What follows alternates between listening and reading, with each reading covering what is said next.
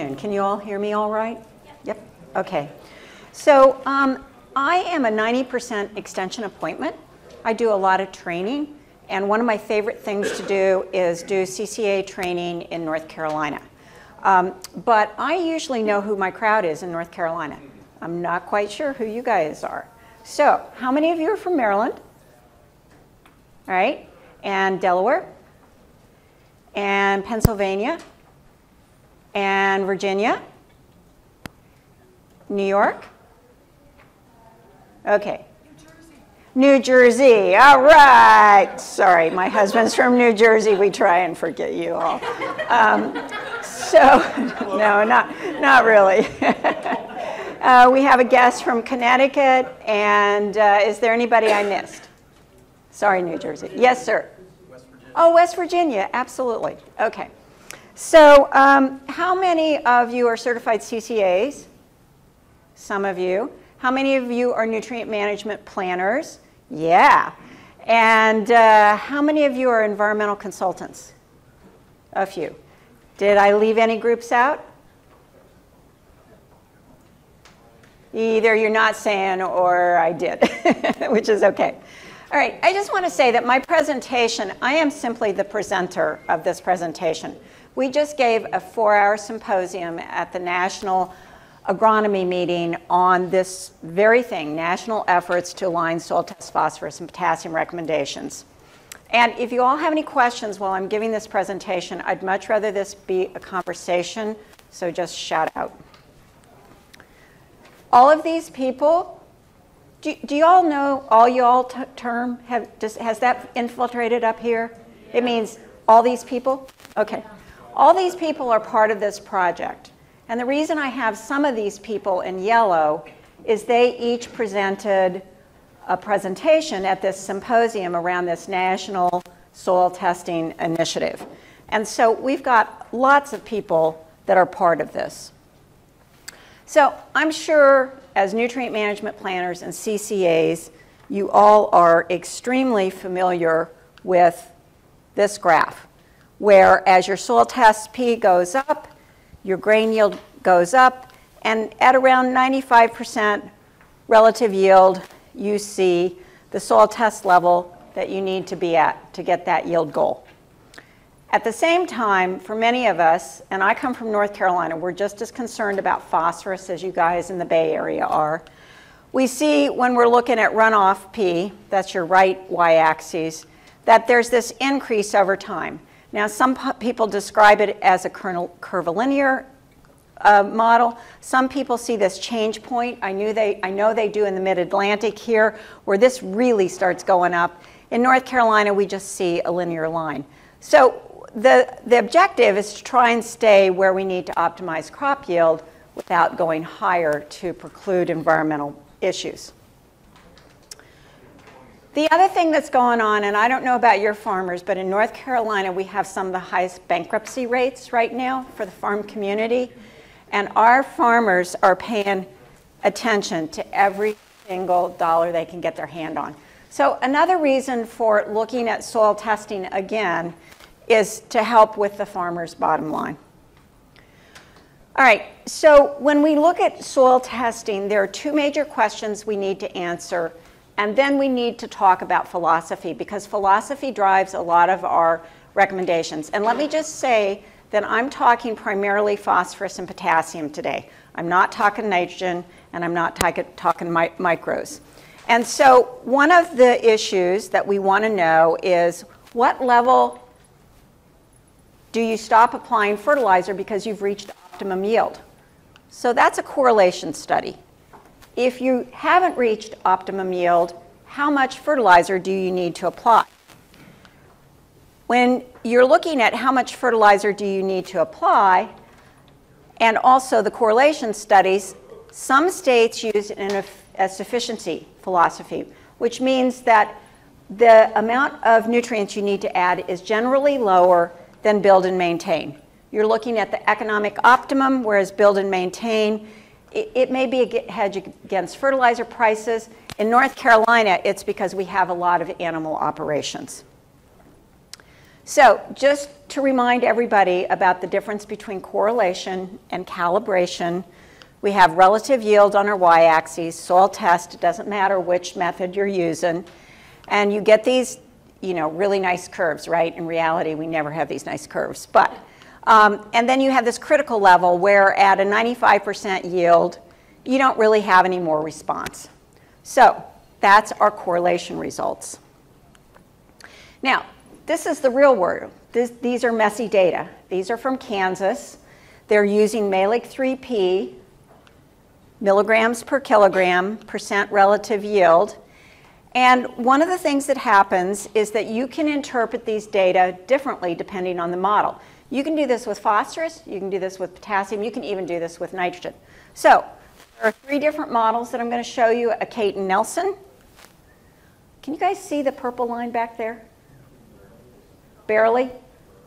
Okay, well, so let me say that here's the purple line.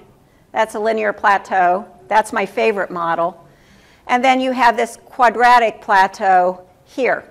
If you look at the critical level for Kate Nelson, it's at about 13 milligrams per kilogram. If you look at the, oh, I'm sure you cannot see that back there. If you look at the critical level for the linear plateau, it's sitting at around 12. And if you look, and if you look at the critical level for the quadratic plateau, it's sitting here more around 17. So basically, regardless of your model, you're somewhere between about 13, 17, 18 milligrams per kilogram. And so it's important to recognize that correlation studies are very useful in helping set these critical levels. But they don't set the amount of nutrients you need to apply.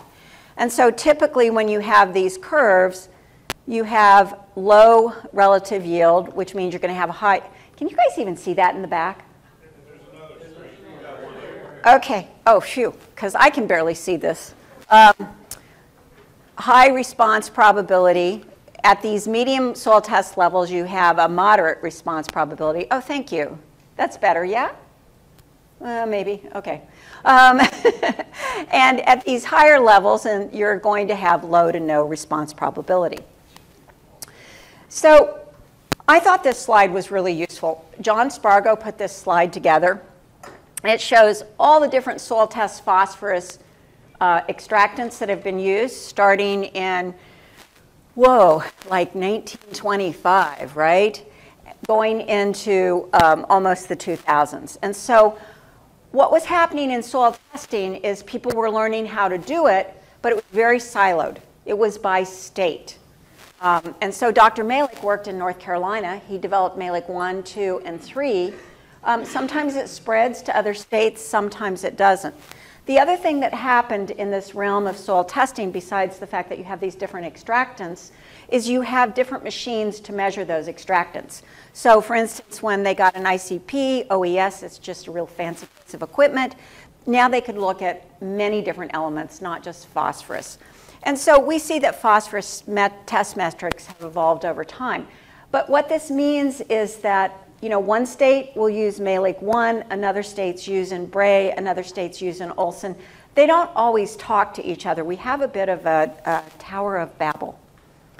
So one of the things that has happened is that the USDA has these 4 different regions of soil testing.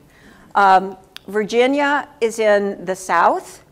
The rest of the mid-Atlantic states, including West Virginia, is not considered mid-Atlantic, right? Is it? Northeast. Northeast, okay. Are in the northeast. The pink is the north central. The yellow is the western. And what these groups have tried to do is minimize the difference in their soil testing protocol, all right? They haven't succeeded completely, but they've done a reasonably good job. So I want to take the example of the western group and the southern group. So in the western group, they have 2 different ways to measure pH. So 2 does Sera 6, the southern group, but they're slightly different methods. Soil organic matter, there are 2 different ways to measure it in the west, whereas in the south, there's just 1 method. For phosphorus, they have 2 methods, Bray 1 and Olson P. The southern region has 2, Malick 1 and Malick 3, so they have 2, 2, but they're different than the ones in the west. And then the rest of the bases, they use Malick 1 or Malick 3 in the south, whereas they use these other measures in the west. So there are these regional differences. There are differences, this is primarily saying within regions there are differences, and then between regions there are differences. Sometimes these differences are real and important. For instance, Olson is a much better soil test on calcareous soils. All right, then we have recommendations where you have a state divide depending on interpretation. So in Vermont, they look at both phosphorus and aluminum. In New York, they look at phosphorus. And what that means is the maximum recommendation in Vermont is twice the maximum recommendation in New York. So you cross state boundaries, you change recommendations. Or you have a state like Kansas, which makes both a sufficiency recommendation, that's one soil test philosophy, and a build and maintain, that's a second soil test recommendation. They did a survey of some north central Kansas fertilizer dealers. What they found was that the recommendations from the dealers usually were build and maintain. They weren't sufficiency. And they generally found were within the range that Kansas State recommended. So they would be, for instance, in this range for a low soil test phosphorus. But Kansas State's lab makes a sufficiency recommendation, which is going to typically be lower. And so even within a state, you may have different recommendations depending on the philosophy you're using.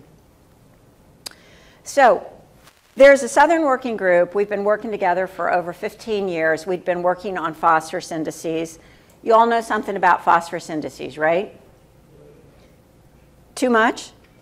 No, never. Okay. And we were actually tired of working on phosphorus indices. And we realized that across lines, state lines, we have different nutrient recommendations.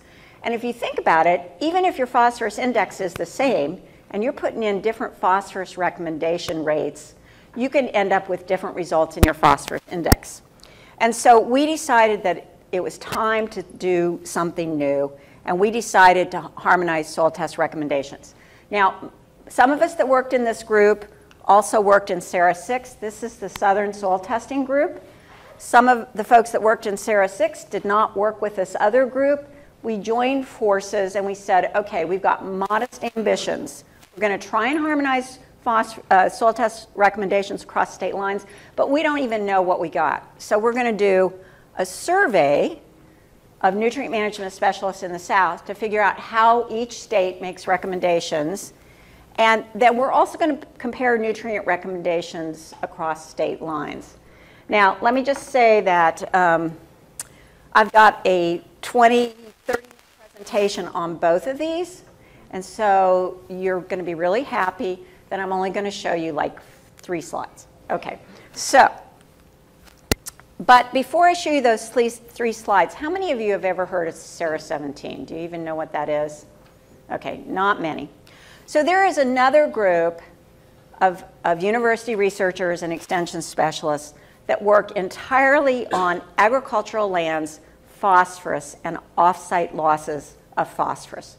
This group is considered within USDA to have a lot of knowledge. Oftentimes NRCS will come to us to answer questions relative to phosphorus and excess loss.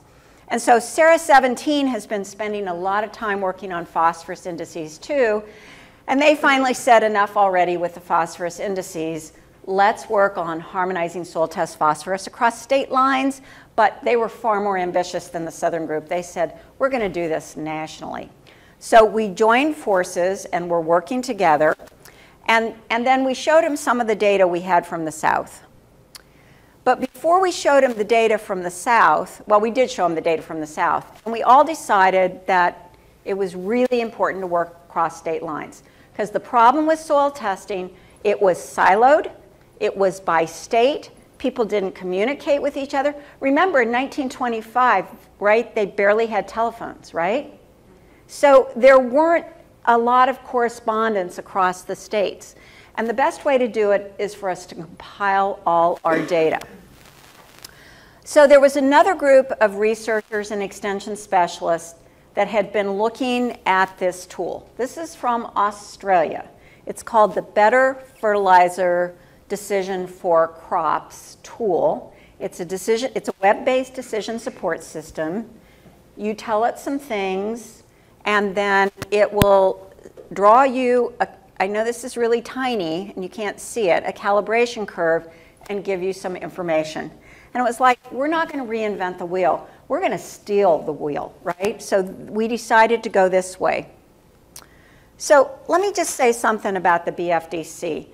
It's not so much an absolute recommendation system as it is to give the users knowledge. They don't want to make recommendations for everybody. They just want you to understand how this curve works, where it breaks for sufficiency at something like 95% relative yield, or where it breaks for sufficiency for 100% relative yield.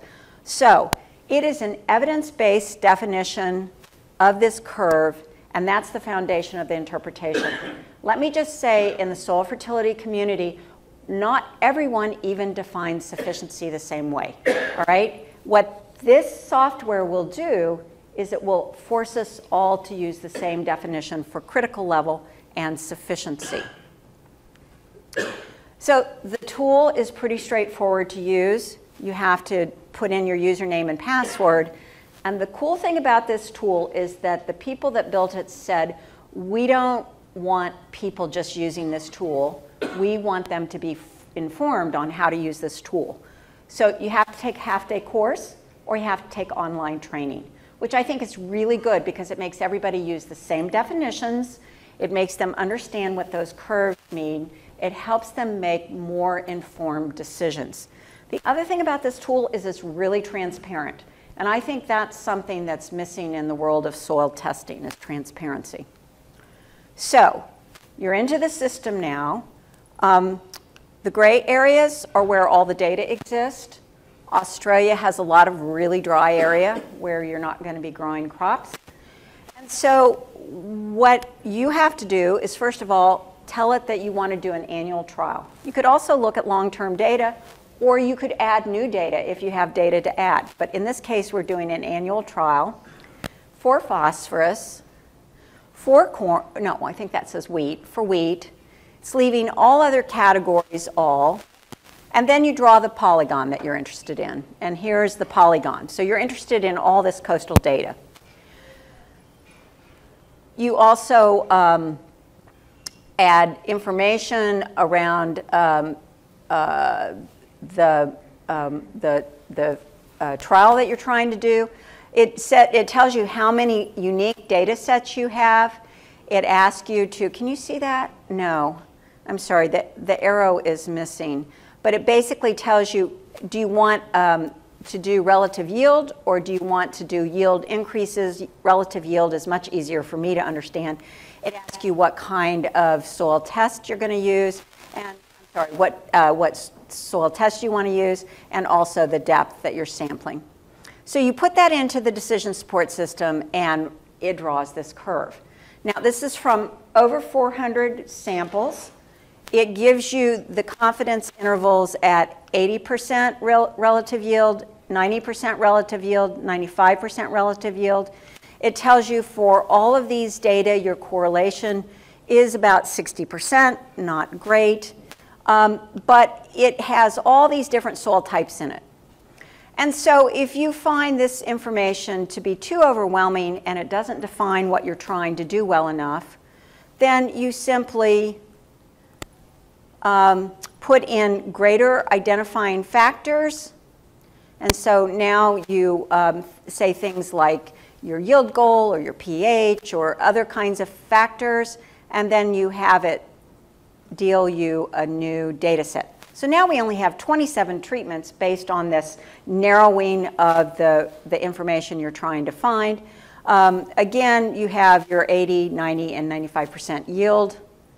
And so for instance, the 95% yield tells you that for this soil test P, for a 0 to 7.5 centimeter depth, your critical value is going to be between 20 let me see if I can get that, 23 and 37. So it's not giving you just 1 point, it's giving you a range, which I think is really useful as you think through fertilizer decisions.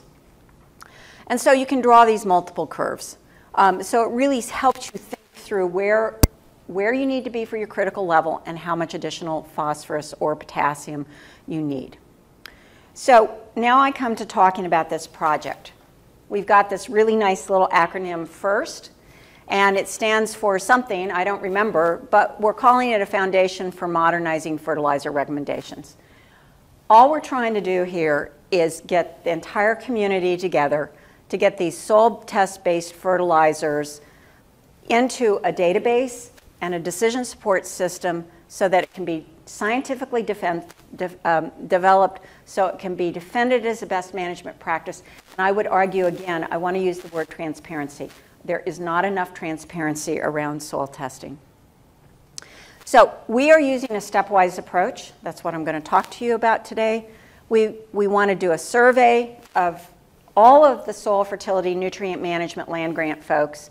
Now, one of the criticisms we've already had is that you're just using university folks, and that's true. We have to start small, we have to do bite size. Eventually, we want to work with private sector. Define a minimum data set, I'll talk about that, collect the data, and then develop the decision support system. So, John Spargo developed this slide. He got this quote from Maya Angelou. I think it's quite appropriate for soil testing. You really don't know where you are going until you know where you've been. So about 20 years ago, Dr. Voss ran a survey, soil fertility nutrient management survey. What he found 20 years ago, what he recommended is that we should start working regionally to make soil test recommendations. Did this happen? No. 50 years ago, there was another scientist who said the same thing. Did we do anything? No. So we're trying to do something about this recommendation. So let me just say, a couple slides back, I talked about this survey that we ran of our southern colleagues. Again, we have a lot of data, and fortunately, you're only going to see a couple slides. So in the south, we've got 3 major soil test extractants, Malik 1, Malik 3, and Lancaster. Fortunately, Mississippi is in the process of converting from Lancaster, I can't even tell you what it is, to Malik 3. I know some of my colleagues in the South that are using Malik 1 would desperately like to change to Malik 3. And perhaps this project will help them, but in some states there are a lot of politics around this. You guys don't know anything about politics, right? No, okay. And so we also asked them if they'd work with neighboring states to try and harmonize their soil test results. And what we got was, well, no, not so much. And so what were the problems to collaboration? Well, that guy won't change his habits, right? And this other guy thinks he's the best, and he won't change his habits. And then there isn't money to do this. Why? Because we've been really successful with soil testing and fertility recommendations. So this is kind of eye-popping. We looked at 7 different crops in the South, maybe even 10, I'm not quite sure, I don't quite remember. We put all the states together that use Malik 3, we put all the states together that use Malik 1. This is just Malik 3. Some states use yield goals, some states don't, so we set the yield goal at 150 bushels for corn. So what this tells you is that if you have no phosphorus in your soil based on your Malik 3 soil test P in parts per million, if you live in Oklahoma, they're going to recommend 80 pounds of P2O5 per acre. If you live in Kentucky, they're going to recommend 200. So this is a point spread of 120 pounds of P2O5. Even more eye-popping is this. This is the soil test level at which your recommendation goes to 0. And for Kentucky, it goes to 0 at about 30 part per million, Malik 3P. In North Carolina, it goes to 0 at 85. That's a 55 spread. That's huge. So we see there are a lot of problems going cross-boundary. All right, so we have this new survey. John Spargo is leading it out of Penn State. We took the Sarah-6 survey, we adjusted it for national conditions, we're putting it into a software, and we want to make sure that we're getting it to the right people. So what's in this survey? Well, he's asking for general information like, what are your sources of funding? Does your state have public labs? We're asking things about recommendations. What are your phosphorus and potassium recommendations? What kind of soil test are you using? So we have soil test methods, the micros, the macros, organic matter, chloride, pH, acidity, etc. And then we're giving miscellaneous questions. Soil health, is your state using soil health? If yes, what kind of soil health? And proficiency. So these are the questions. It will be sent to the chair of each of the 4 regional working groups. It's a web-based survey. It'll take about an hour to put in. The nice thing about Qualtrics is it helps spit out the data immediately. We're sending the survey out soon. The results will be back summer 2020. If you all want John to give you the results of this survey, I'm sure he'll be happy to come next year and give you those results. All right, so that's the survey. The second thing is defining a minimum data set. And let me talk about that a little bit. So we think it would be useful to have a minimum data set that all soil fertility nutrient management specialists, those are data they collect when doing soil fertility calibration and correlation studies. Because right now the data are all over the place. Basically that's what this slide says. There's a lot of difference from state to state. And it would allow us to put the data into the database. It's just that we don't know what that minimum data set is. And so there are all these differences that we have to think about and talk about. We don't want to ignore differences that are real. We don't want to change everything at the same time, but we need to know what is the minimum data researchers need to collect, and then help them understand they have to collect this and make sure the journals require this minimum data set for publication. So the definition of a minimum data set, it doesn't matter whether it's a minimum data set for cancer research or for soil testing, is basically collecting information that can be used comprehensively towards goals beyond state boundaries. So medicine does a lot of metadata analysis. They take a lot of studies to tell you whether or not that statin is effective or whether that statin is causing problems. And we need to do the same thing in agriculture. So there are these challenges, not only funding challenges, but as land-grant university faculty, you know, the sad truth is we have to get credit for participation. So how do we get credit? So we have put together a minimum data set. We have had a lot of our colleagues review it. We've revised it. And we're in the process of working on that minimum data set. This isn't going to be a done deal tomorrow. This is an iterative process with some other things that are going on. So we're looking to see trial information, soil properties, agronomic information. This is the kind of standard thing for any agronomic trial that you would collect, and results. So we need complete actual yield data, not relative yield, and we need to know what statistical inference people are using. So the minimum data set may differ from our state recommendations, and so we've got to talk about how to do that. So here are some of the really difficult problems. Some states require a 4-inch sample for conservation tillage and 8 for their conventional tillage. Some states just take 6 inches for everything. It doesn't matter. There are all those different extractants that I showed you for phosphorus and potassium. They don't crosswalk with each other. So, for instance, using equations to convert soil test values, you can convert Malic 1 to Malic 3 if it's been calibrated in the south. But I wouldn't go from Malic 3 or Malic 1 to Malic 3 if you're running Malic 1 in the northeast, for example. The equations just don't necessarily work. So these are some of the things that we have to really think about. 10 minutes? All right. So relevant data. So we need to collect data, and we're casting a broad net.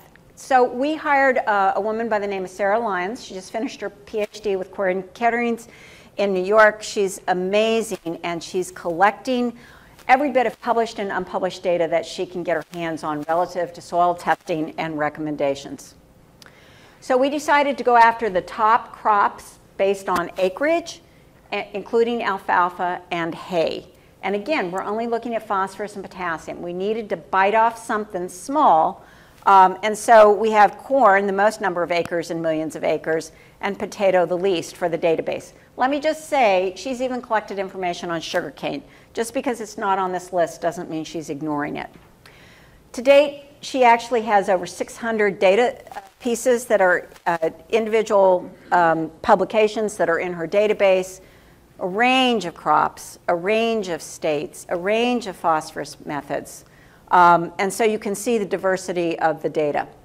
So she's using Excel right now. We'll go into a more sophisticated database later on. But she's collecting all kinds of information. Some of this is real straightforward, soil analysis results, crop information, yield response. But some of this information is for historical preservation. You need a data dictionary so everybody's using the same definition for a particular word. You need to know what your methods catalog looks like. So this is a really complex database that she's putting together. All right, so these are the number of trials we have by years. You can see we've got some older data, we've got some medium data, we've got a little bit more recent data, but we need more data. So, and this is what she's got by commodity and element. So you can see most of the data is coming from the south because that's where this project started. But we also have cotton, rice, and peanuts. Obviously in the northeast, you guys don't grow those crops. But again, there are a number of crops here that we need to get. And the western zone is like a mystery to us. So we're trying to find colleagues. All right, this is what the trials look like. A few more potassium than phosphorus. And you can see how many trials have been done by state. So a lot in Alabama, not so much Rhode Island. Now, some of the challenges. Not all data sets are created equal. In the olden days, they used to draw figures. They didn't put them into data tables. So Sarah's had to find a software package that will interpolate from these figures into data. So those are the kinds of things that we're having to do. And so there's just a lot of work in using these data sets. The other thing is she's reached out to all the folks that are on this project. She's asked them for every scrap of information they have. It may be a peer-reviewed publication. It may be a station bulletin. It may be an old thesis. She's gone to Virginia and scanned theses and dissertations. She's in South Carolina scanning theses and dissertations. She's going through file cabinets. A lot of the historical knowledge either has been lost because people retired, or it's about ready to be lost because people are retired. We have to gather this data now. And, but lots of data and lots of people. People are really willing to help on this project. So the last thing I want to talk about is developing this user-friendly database. Can you all see the green in this map? Yes, you can? Okay. All right. Oh, I have 10 minutes. You've got 10 minutes now. I'm sorry. I'm not watching very fast. Until what? 8:50? I mean, until 2? It's 1:34. You have till 1:45. Okay. All right. Okay. Well, then we can slow walk this a little bit. Buy-in from the community. If people weren't interested in participating, this project wouldn't exist. So as I already mentioned, we started in the South. And then we had some colleagues from Sarah 17, John Spargo and Peter Kleinman. How many of you know John? Do any of you know John? A few of you? Okay, they were really interested in this project because they understood the value of it. So we had them be our unofficial Southern members from the Northeast. So they started with us when we started the project. Then we had the Mid-Atlantic Soil Testing and Plant Analysis Work Group. Did I get that right? MASPOG. We had a MASPOG meeting, and we had all the Mid-Atlantic states come. We presented what we were doing, and they immediately bought in. They said, yes, we want to join. So now you have West Virginia joining, and you have Delaware and Maryland, and even Virginia joining. So we ended up with a lot more states. And then we started talking to our colleagues in the Midwest. Oh, I'm sorry, and Colorado was part of this group too, as was Ohio. And then we started talking to our colleagues in the Midwest, Indiana and Kansas. So they came on board. And then we started talking to Tom Morris, who's sitting in this crowd. Right, Tom? Are you someplace? Yep. And he said, yeah, I've got some great data, right? Yep. Yeah, great data. And so he became part of the project, and we really appreciate his data. And then we ended up with two nonprofits. We ended up with IPNI, which stands for the International Plant and Nutrient Institute, is that right? I can't remember. Nutrition Institute. Only they died last year, but the group in Canada stayed alive. And then we've got another group that's associated with the Fertilizer Institute, which is the lobbying arm of the fertilizer commodities. So we've got this buy-in. We were just at the agronomy meetings. I think we've got buy-in from an additional, I'm trying to think about this, probably got buy-in from at least 5 or 6 more states, which means we've got anywhere between 10 to 15 more people that want to be part of this project. Okay, so it's really important that this effort resides in neutral space. I don't want it to sit on an NC State server. I don't want it to sit on a Penn State server because then it becomes theirs. And so the Ag Library, I don't know how many of you are familiar with the National Ag Library, but they are in the process of collecting lots and lots and lots of data. As a matter of fact, if you get a federal grant from now on, you're going to have to put it in this data space so that it's available to everybody. And so we're going to use the National Ag Library to house our software because it's neutral. It's not a university. It's not private. Software perpetuity. I'm sure you all are scratching your heads saying, what is software perpetuity? So if you've ever worked with anybody that's built software, you build software, it's in, for instance, a Windows operating system, your programmer's doing great, the software's been released, and then Windows keeps changing, right? You're always updating your Windows version. And pretty soon you pull up your software and it looks like this. Do you guys see anything there? No, that's what happens. Your software doesn't work, but you've run out of money and your programmer's long gone and you cannot resurrect the program. And so your program dies. So we want to make sure we don't have this problem because we don't want our software looking like this. And so again, what we're doing is putting it in the National Ag Library because they're going to make sure the software is up to date. They're going to make sure that the databases are defined.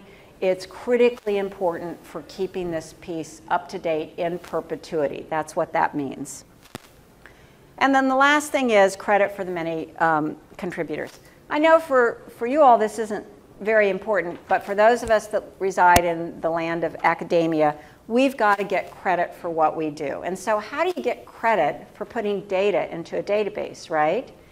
All right, so the way we are going to work this is that DOIs are unique numbers that identify a publication that a faculty member has done, or anybody has done.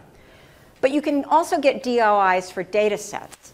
And so a DOI is just like having a publication for a faculty member. And so we want to make sure that people can put data into this and get credit for it. Whether they're from the private sector or the public sector, they'll get a DOI. So this is really important because otherwise people won't contribute. So this is pretty easy schematic of the way this first tool is going to work. You go in through the Ag Data Commons, the Ag Library, the Decision Support System. You click on it. It accesses GIS information. It accesses the databases. And we also want to build a template that allows people to put data in. So I have a colleague, Dan Arthur. He works with ARS. He was very gracious. He built these website mock-ups, and so this gives you an idea of what we're thinking about. First of all, I want you to see all the logos that are up there. Those are all the universities that are working with us. From the University of Connecticut, I think that's our furthest north, to our furthest west is Colorado State University. And so again, we think it's important that people be trained on this so they go into it with knowledge. And so they will have to have a username and a password and be trained. And then it'll look very much like the Australian system in that you say what element you're looking at, what depth you're looking at, what soil extractant you're looking at, and what crop you're looking at. You also can you can also geolocate yourself. So if you want to geolocate yourself in the Mid-Atlantic region, you can draw your polygon there, and it just will pull in data from that area. And then at the end of the day, it will spit out these curves with information around them. It won't look like this. It'll probably look more like the Australian, but this is our vision. So where are we? Well, okay, great. So thank you. We've got the survey. It'll be sent out in about 2 weeks. We're continuing to define a minimum data set. We will use the information from the survey results to help us define the minimum data sets. We're also using the data from the database that Sarah is putting together to define the minimum data set. We hope that by this time next year, she'll have 3,000 unique pieces of published data or unpublished data that will be in this database. We want it to cover the entire country by this time next year, so it's pretty ambitious. This is the part that's in white, and it's in white because we don't have funding for it yet. So we're in the process of trying to find funding for it. So let me just say that, again, I want to pull your attention to all of the different institutions, whether they're NGOs, land grants, or ARS that are working on this project. We have a little bit of money, and we're very grateful to USDA. And now I will take any questions. I think I have some time. So, how many? 8 minutes. Oh, okay, great. So, do you all have any questions or? Yes. Oh, good. This is Dr. Roper. He's my former graduate student. This is his revenge time. Yes, yes, Dr. Roper, how may I help? So the question is, he just looked at a data set with 30 years of yield. And some years were spectacularly good, and some were spectacular failures. And he had to go back to the primary researchers to find out why was it a failure that year, or why was it exceptionally good. Because in some years it had to do with rainfall, and others it had to do with the crows eating the seeds, whatever. And so one of the things we're trying to do is collect as much of that information as possible.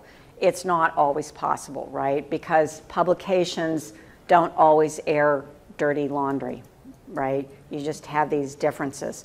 So one of the things that we're really trying to do with the minimum data set is make sure that we have all the corollary information that we need to help explain the data, because that's what you're talking about, explanatory variables that tell you why you had a fantastic yield year this year, and this other year it was just really crummy. So thank you for that question. Probably not a fertility index. I'm slightly familiar with what Dr. Cole did. These are the kinds of things that are different between state boundaries, and part of what this project is trying to do is break down those differences, and probably it will be milligrams per kilogram or part per million. I don't know which we'll decide on in the end, but I mean, that's a really good question. And that's part of the problem, right? We all have our very dear held ideas about what soil fertility recommendations should look like. So, yes, sir. So the end goal is so that either the dealership or the extension agent or whoever's writing the nutrient management plan can look at the critical level range to find out if they need additional fertilizer. That's really what it's for.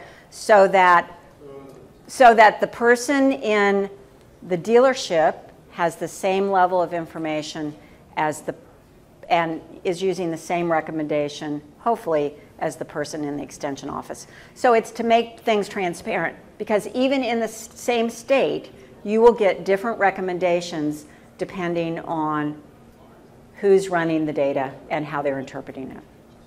So let me tell you one of the reasons why I'm really interested in this tool. Over the past 25 years, 30 years that I've been working, one of the things that I found is that when you look at soil test phosphorus and you look at response, it's a pretty narrow range. Honestly, it ranges from about 10 part per million up to about 30 part per million. But our recommendations often take us way above that 30 part per million phosphorus. And so I think what we can do is, by allowing people to see the curves and the data associated with it, it will help them transparently think about whether we need additional phosphorus. And part of my concern, because of the farmers I work with, is that we've got a lot of phosphorus in North Carolina that these folks could draw on right now, and we've got plenty of studies that show they don't even need starter P, and it would help their bottom line. So I'm really working to try and help keep my farmers in business. I don't know if that answered your question, but hopefully it did. Okay. Anything else? Okay, thank you very much.